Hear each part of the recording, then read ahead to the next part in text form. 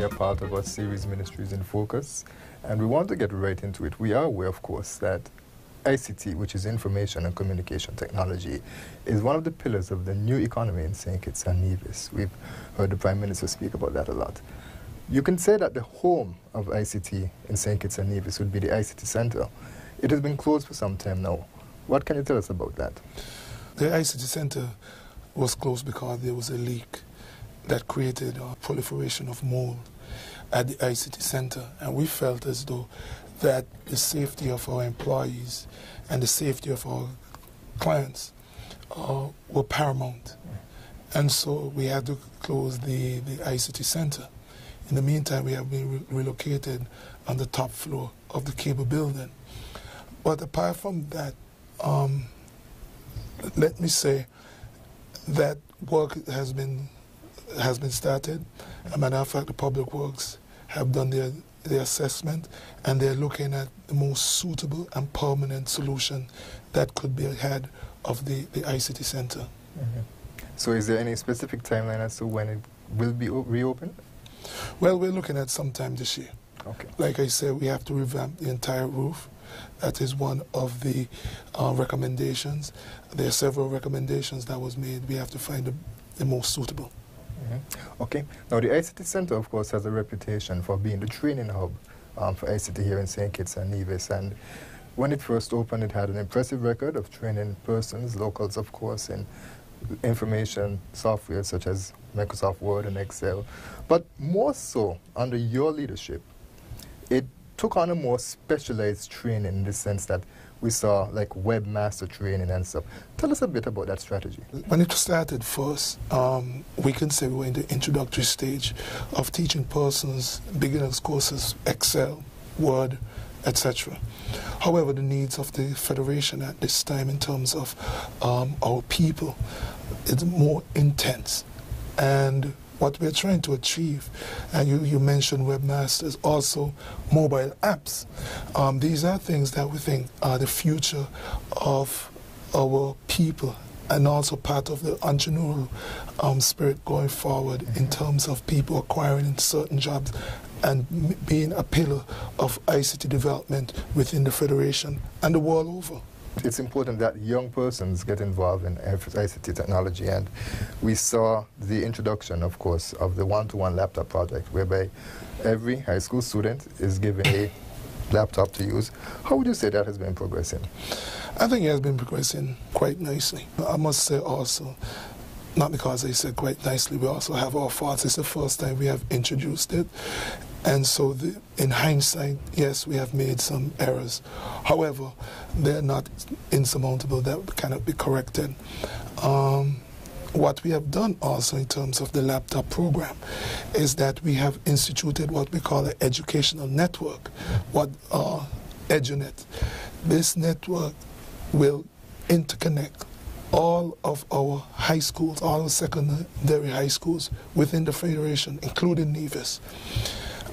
So they have their own network, so when the student goes to school, now he has access, no matter where he or she is on campus, they would have access to the internet and also higher learning and be able to research at the same time. Mm-hmm. Well, speak specifically about EduNet, because I understand that there are some specific benefits that have to be derived. You just hinted at some of them, but I know an exciting prospect would be, say, the teleconferencing that would allow students to link with each other across schools. It's not just teleconferencing. You have what you call web conferencing and all those different features.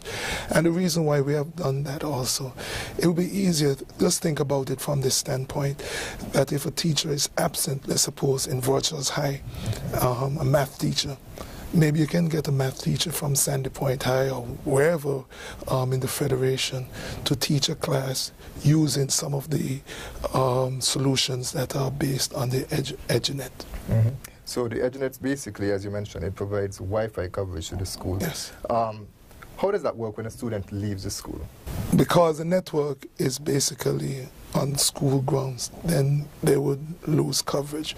Well, we're negotiating at this point in time, though, with a couple of the providers here, that we can install what we call dongles, especially now that we have realized there's a move to 4G, next generation solution here on the island. What we're trying to do at this point is to negotiate with the relevant providers so that they can provide dongles for those students who do not have internet at their home to be able to have access during the time they're home so that they can do their homework. And just for those who may not be tech savvy, explain what a dongle is. A dongle is just a transmitter which will help you to acquire wireless signals. And so when can we expect to see the EduNet up and running? Well, the EduNet, we're in the last stage of verification. We have to make sure that what we wanted as the government, what we wanted in terms of the network is what we got. So we are doing verification, and we are looking at the next semester after the holidays that the network will be launched. So basically after the Easter break, after the students will have? Yes. Okay. Chief concern that persons would have, of course, is the type of access, the websites that some of the students may have to. Is that built in? There are safeguards built in to ensure that students use the laptops and the Wi-Fi, the EduNet aspect of the Wi-Fi, in the productive way that it is meant?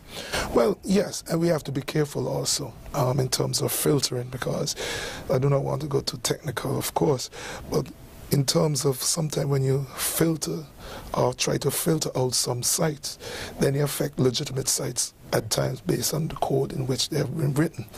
And so these are things that we're looking at. Of course, they will be filtered. A matter of fact, one of the school of thought also is to look at some of those, what we call bandwidth hogs, maybe some of the social media sites. If we are going to restrict those, a decision have not been made in terms of that. Of course, we have to work with the education department in order to put a policy forward. As the IT department, we do not want to exclude education department. They will have to tell us exactly what they want, and we will implement it. Minister, as we refer back to the laptop project, the one-to-one laptop project, we mentioned that the students most of them were given their laptops, I think. There are some already acquired for those who are going to be in first form coming up. But what about the teachers? When we first started with the laptop program, there was a school of thought that we would have distributed to the teachers according to the departments. So we gave out according to the departments within the required schools. We have since changed that policy, and now we're looking to give every single teacher a laptop. And that's important. Why, in your view? The thing is, speaking with Education Department and the Minister of Education, Honorable Nigel Carty, one of the things you do not want is that within a specific department, they might have, let's say, 2 or 3 different courses going on at the same time. However, you have 2 laptops that are assigned to those teachers when you have 4 teachers doing something. And so what we intend to do is that every single teacher, because again, in terms of the preparedness of a text and all those things, I think they would need their laptop, individual laptop. Right. And you referred earlier to the mobile application development workshop, which took place early last year. Remind viewers about that and the success that it had. I think that it was of great success, especially from the standpoint that this was the first time they've done it. And we started with 75 persons. A matter of fact, we had so many persons that we had to cut off, really. However, we're now in negotiating to do a second phase. However, we want to do it more in the high schools, so that, because I have gotten word, for example, that CXC will be introducing an app development program. However, we can't wait here in St. Kitts until CXC. We have to jumpstart that process here, and for our citizens and our students in schools to be able to address those issues and be able to be a part of the development of a more broader solution. So you would say it's, again, another example of St. Kitts and Nevis leading from the front, so to speak, across the region.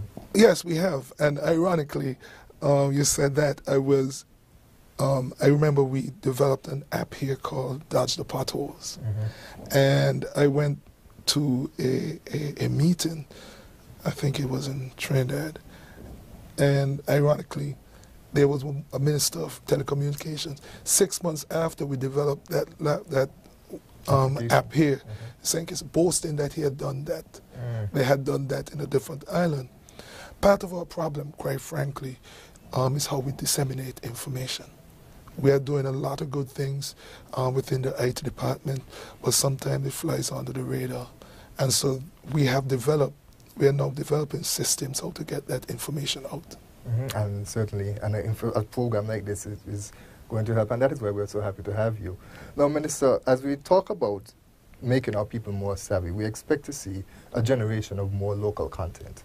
And in order to facilitate that, government acquired an IXP, which is an Internet Exchange protocol device, and also a DNS router. Explain again for those who may not be tech savvy, basically what those systems are designed to do and how it will assist the government in moving forward its agenda of IT.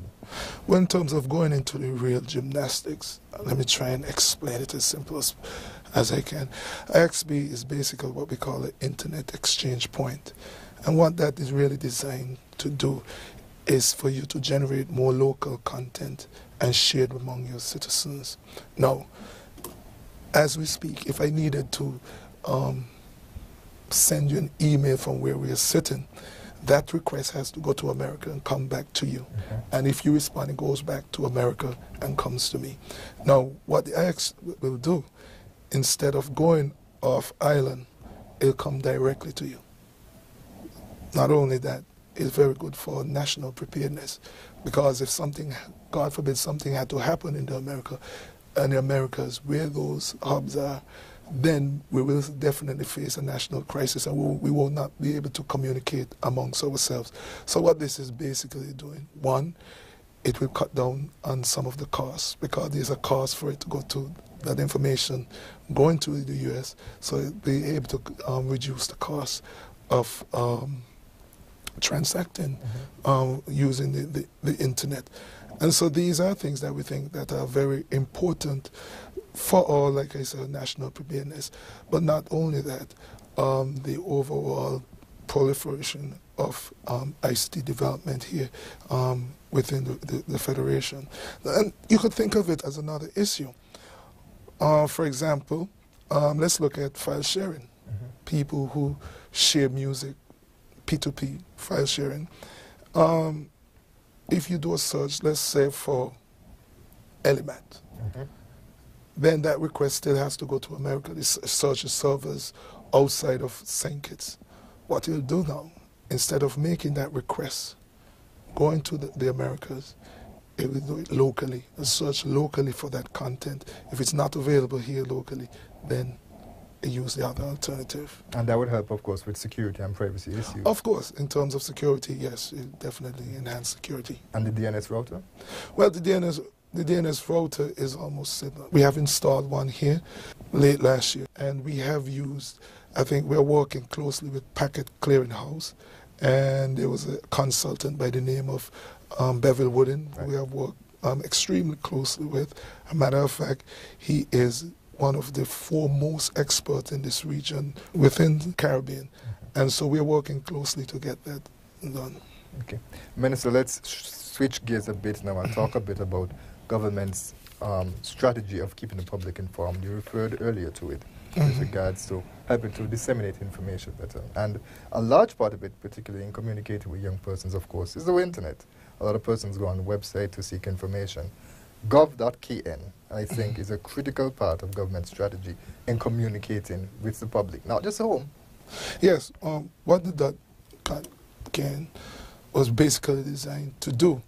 The fact that we had so many different government institutions having their own website, what we did is we created what we call a government portal, so that you bring as many government websites together on one site.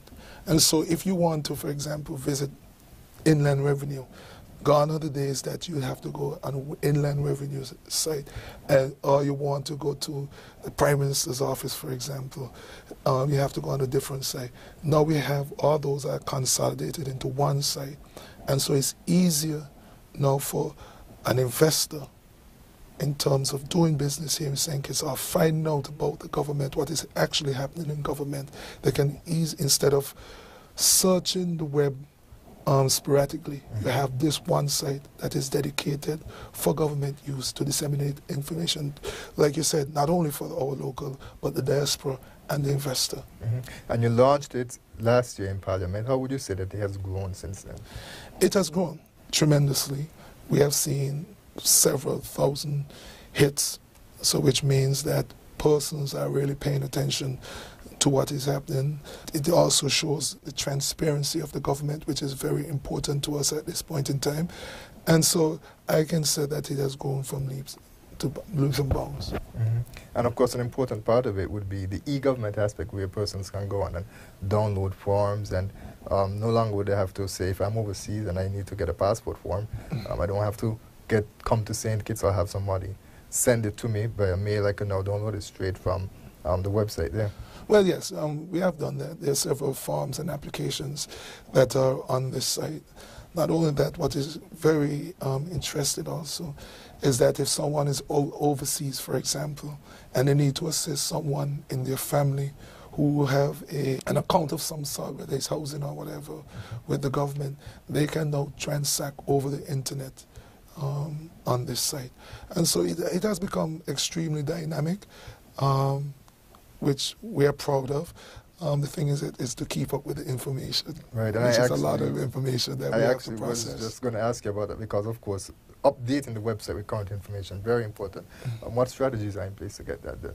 Well, of course, we have worked with our SKNS to really assist us in terms of getting some of this information out or keeping us relevant in terms of, and other departments which we call to find out exactly what is happening, so that we can keep the information fresh and relevant in the minds of our citizens and persons abroad. Minister, speaking of transparency in government, of course, there is collaboration with some of the more popular regional agencies, and one of them that I want to bring to your attention and to the public's attention, of course, is eGRIP, which is an OECS project. It stands basically for the Electronic Government Regional Integration Project. Tell the persons, Minister Phillip, how the government is working with eGRIP and how it's going to impact their lives as an ordinary citizen on the street of St. Kitts and Nevis. What the eGRIP is really about is for persons within, not persons, but governments or territories within the OECS Union come together, and in terms of best practices and the IT methodology come together. And what it really does, it helped us to consolidate our buying power. For example, in terms of equipment, instead of us going in as St. Kitts alone, we go in as an OECS, and it reduces price, and also assist us also in some of the legislative agenda in terms of IT. Of course, looking at best practices and looking at the fact that IT is relatively new in terms of the legislative process, to really assist us in that regard and to put in new legislation forward in terms of the Telecommunications Act, the Telecommunications Bill, and all those different things, for us to move ahead, so that persons do not use the internet as a device to harm persons in terms of theft or doing transactions that are not suitable. Minister, of course, there is also, in terms of some of the strategies that government is using, a wide area network, which is referred to as a G1. Explain to the public about that as well. Well, the G1 is something that first of all, when I came into government, one of the things that we have realized is that the government network, in my view, was a huge jigsaw puzzle. And so what the G1 really is, what we call a government-wide area networks.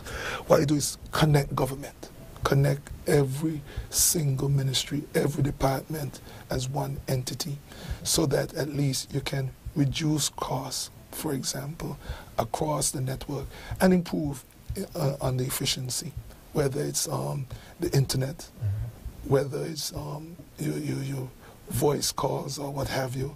So what we're trying to do, like I said before, is to establish government as one entity instead of having different networks across government, which does make sense, and have one government.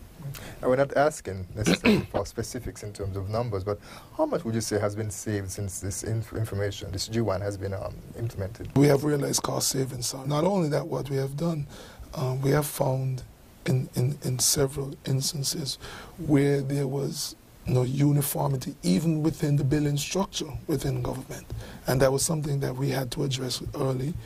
And I can say to you that we have saved hundreds of thousands of dollars per year just implementing that system, and also putting in a new PBX here at government headquarters. What that will do, also, we are thinking about going into VoIP services, voice over internet protocol, and so that is what we are trying to achieve. We want to modernize government in some respects, make government a paperless government, and transact a lot of your information using the machines that you have on your desk. Right. Minister, any final comments that you'd like to leave the public with? Well, what I'll say at this point in terms of IT, all of us have to be on board. It's a wave of the future. Then that is why the ICT department and the Ministry of Technology is so critical at this point in time, because, like I said, when we started from the top of this interview, we have changed the focus from a beginner's program in terms of courses. We have realized that the colleges, the high school, they're doing that. What we are doing now is to establish a process where we can be more advanced and our people can use some of these tools that have been created or been taught to the advantage of developing ICT within the community, within the Federation of St. Kitts and Nevis. So a lot has been done, but we still have a long way to go. Well, we still have a long, because IT is an ever-changing issue, and that is something that we want to keep. We want our citizens to keep abreast of technology, not just being end users. Because if you look at it also, what we have seen in terms of penetration rates, our broadband penetration rate is one of the highest in the Caribbean. I think it's about 40%. Our mobile penetration rate is well over, well, last time I saw was 154%. And so we have the capacity, our people have the tools in their hands. It's a matter of how they use them and how they can use them in an effective manner for them to be productive citizens. Minister responsible for technology, Honorable Phillip, thank you very much for joining us today, sir. No problem.